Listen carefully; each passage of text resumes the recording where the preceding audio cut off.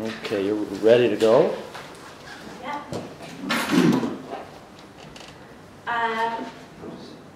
Myself? Hi, I'm Lucinda. I'm going to be talking about love and money in Jane Austen's Persuasion. I'll be focusing primarily on the importance of love and money in the novel, particularly focusing on its heroine, Anne Elliot, and exploring their role in persuasions of the female characters. And the persuasions of love and money may hold in relation to marriage, especially looking at the choosing of a spouse and the roles that love and money play in married life. It's very much a romantic novel, focusing on Anne Elliot and Captain Wentworth. It's the most powerful example of a romantic plotline. As you see, this is a 1995 movie cover of Persuasion, and it's focusing on the romance aspect.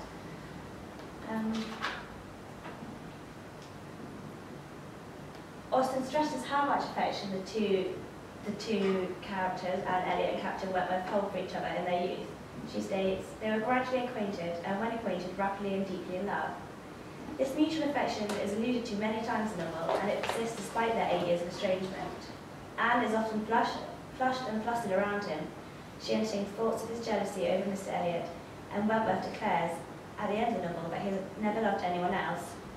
He writes, I have loved none but you, for you alone I think and plan. Austen highlights Anne and Wentworth's happiness in their rekindled engagement. She states, pretty amusing as high-wrought love and internal constancy can never have passed along the streets of Bath than Anne was sporting with Captain Wentworth.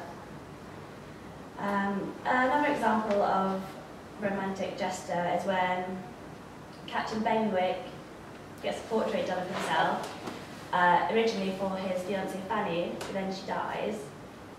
He then gives it to Louisa Musgrove, and it's remarked in the novel that it's an example of fleeting love.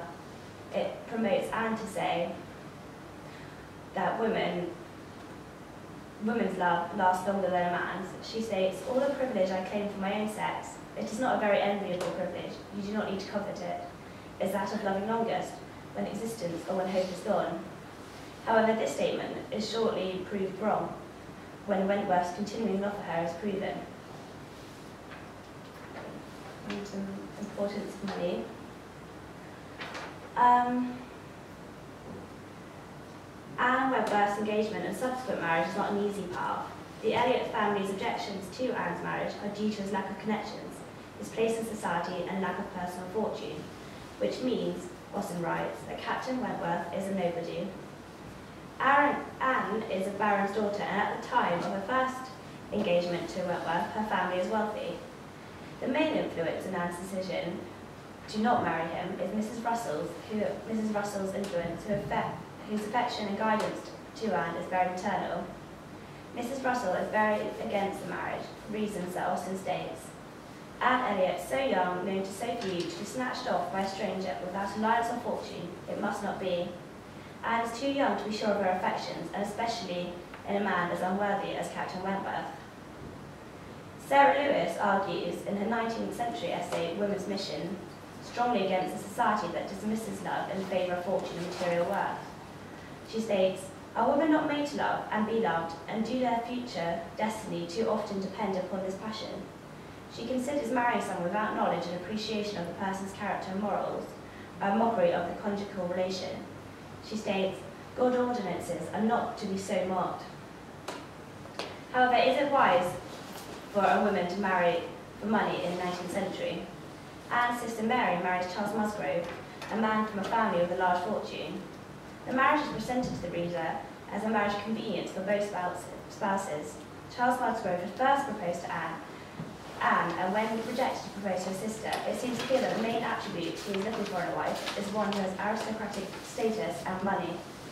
Despite this lack of romantic love, Mary enjoys roles in the social and domestic sphere, whereas Anne does not. Her elder sister, Elizabeth, takes on the domestic role in her father's household. Mary, as a married woman, is mother, Mrs. Musgrove, wife and a friend. Anne is, as Austen states, only Anne. She depends financially upon her frivolous father, and her social life consists of Mary's family and family friends. Anne's position throughout most of the novel is not an enviable one. It could be argued that because Anne was so easily dissuaded from marrying Wentworth, that her love had been fickle and fleeting. It could not have been a true and enduring love at all. However, Austen's quick to assert that the breaking of the engagement was not, as she quotes, a merely selfish caution. Had she not imagined herself consulting his good, even more than her own, she could hardly have given him Wentworth up. Mrs. Smith is another example of a woman who married for both love and money, but she is unfortunately widowed when Anne meets her again. Austen states, she had been very fond of her husband, she had buried him, she had been used to affluence, it had gone. As a result of her lack of husband and money, she has no social ties other than her landlady and nurse, and she lives in simple lodgings. Her role and importance in society is non-existent, a huge deterioration from when she had been married. Mrs. Smith's situation is an example of how a loving and wealthy marriage does not necessarily offer a woman perpetual stability. The future, especially for a woman, is unpredictable. First quote is by Sarah Lewis from Women's Vision again. The idealities of love, like all other idealities, are fastest prey beneath the leading mantle of expediency.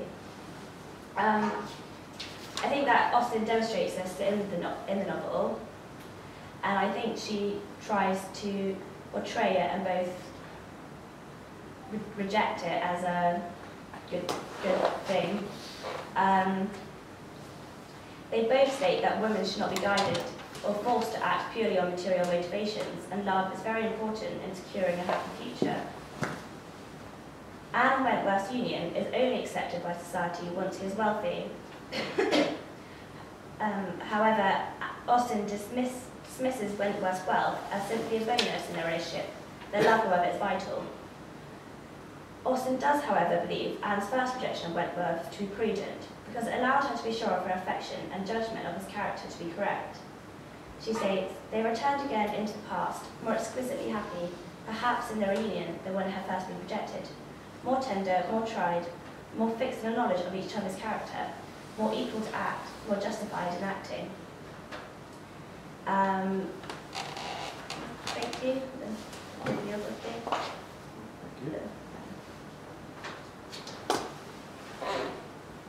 Thank you. That was very interesting. Can we talk about your position on what Austen thought about the marriage? The money was secondary or not important? I think it was important to their happiness, obviously, in marital life. But I think love was definitely. I think that she's saying that it's ideal to have both, but love is probably more important, and it lasts longer, and it's probably more persistent than money, as seen when Mrs. Smith. Are there characters in Austen who marry for love to people who don't have money? Because you think about Mr. Darcy and Knightley and so on. They're prosperous and upper class in one case. Yeah. I mean, but she does. I think she highlights the romantic aspect more. I mean, I think to the individual, such as like Elizabeth and in here Anne, and to the partners, it's more important. The love to them is more important. But maybe to society and the family of the characters, she does make it seem that to them it like advantageous matches is more important.